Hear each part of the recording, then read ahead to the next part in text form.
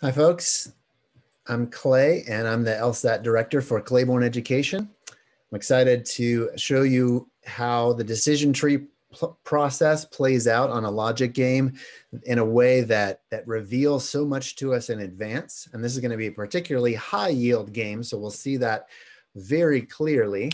We're looking at test 38 and game number 2. Make sure you have that in front of you, because due to LSAC's copyright, I'm not going to read it out in advance or, put it on the whiteboard here. We're gonna dive right in. We're gonna say, all right, this is showing us about 3 groups. So let's get on in there, get our hands dirty, and think about the 3 groups.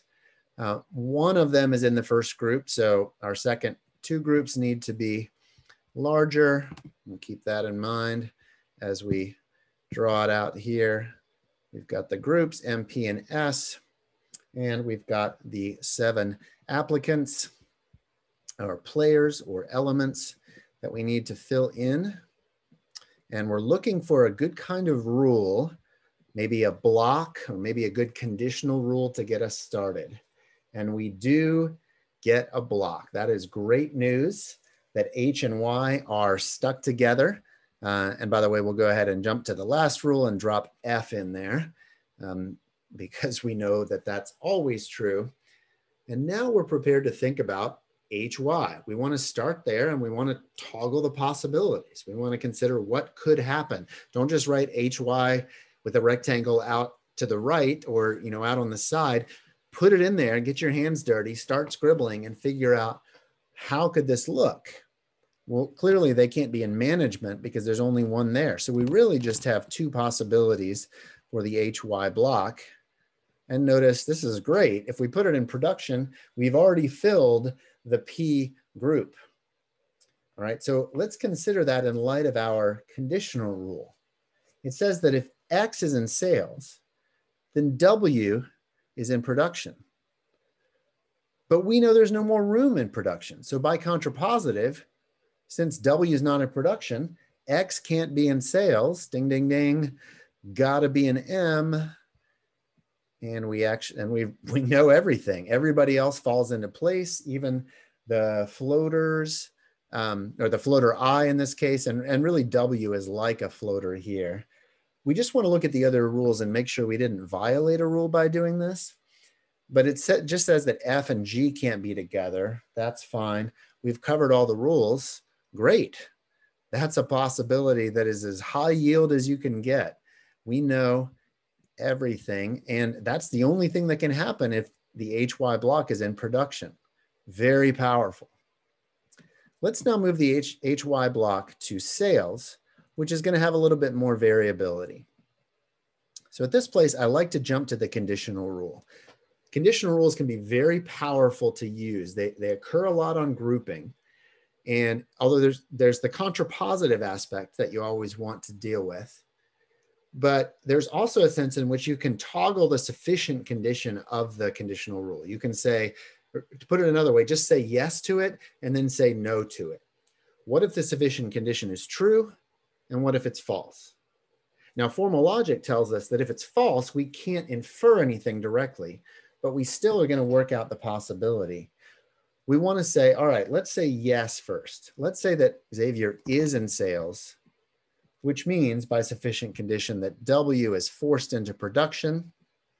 And then because G can't be with F, has to be over here, the floater falls into place and we learn everything.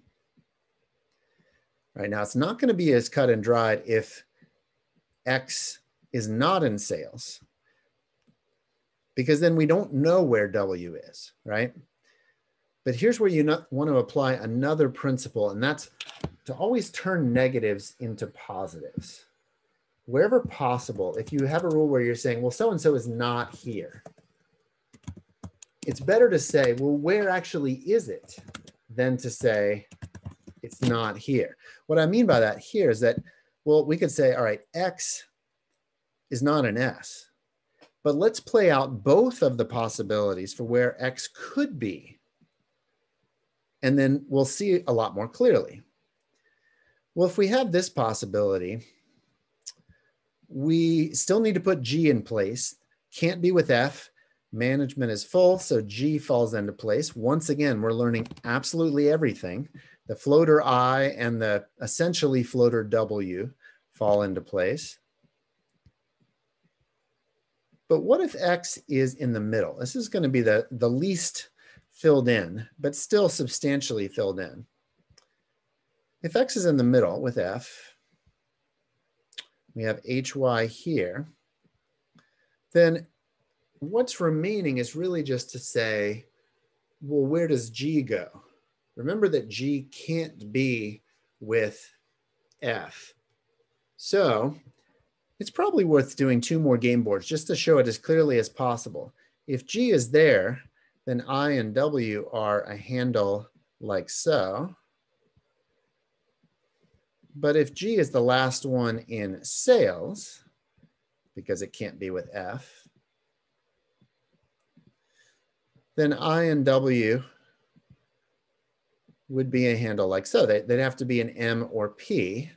I'm just going to put them as close together as possible and then put in F and X just to make the handle easy to draw. But notice the decision tree process was still, where does X go? Okay, so to review, here's the decision tree process. We said, what if the block is in P? That blocked in everybody. Then, sorry, block HY. Then what if the HY block is in S? Well, then we said yes to the conditional rule. Let's put X in sales. Everything fell into place. And then we said, well, what if it's not in sales? What if it's here in M? Everything falls into place. What if it's in production? Well, then there we needed to toggle the 2 possible places for G to really get clarity on what can happen. The bottom line is, in only 5 pictures, 5 possibilities, we have an overwhelming mastery of the game's action. It's going to be nearly impossible for the questions to stump us at this point. So I hope you see how thinking through the decision tree process, is it this or this, and then is it this or this, yields these advanced game boards that give you an incredibly powerful, effective approach to coming to the questions on logic games, such that you just really need the setup. You can go and do the questions on your own because the difficult work is done and you have an amazing set of tools to work with.